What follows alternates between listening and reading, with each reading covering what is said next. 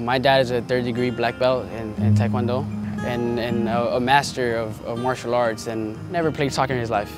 Never even liked watching soccer games on TV. But he has always had this mentality of whatever you want to do, I'm all in with you.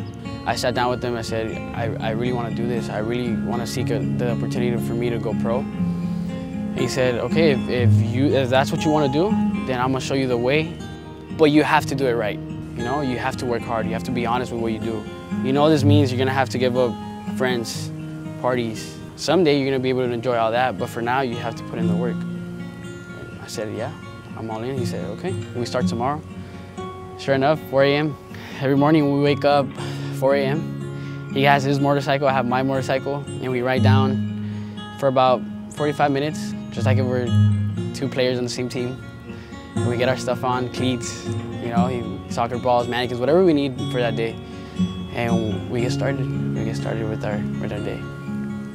I grew up in Mexico, close to Guadalajara, in Jalisco. It's called Chapala. When we were told that we were going to move to the U.S., it was hard.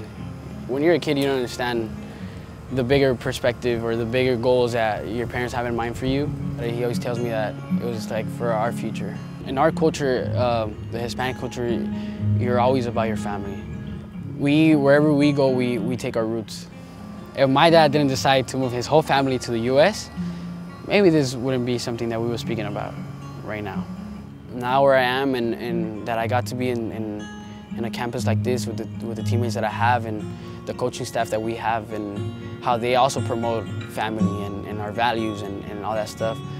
I think we all have a certain history of what we've been through, and we all face different challenges.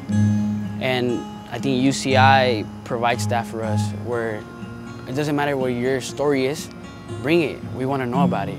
We want to hear about you. We want to know who you are. What makes you you, you know? And I think that's one of the biggest things that I love about this campus.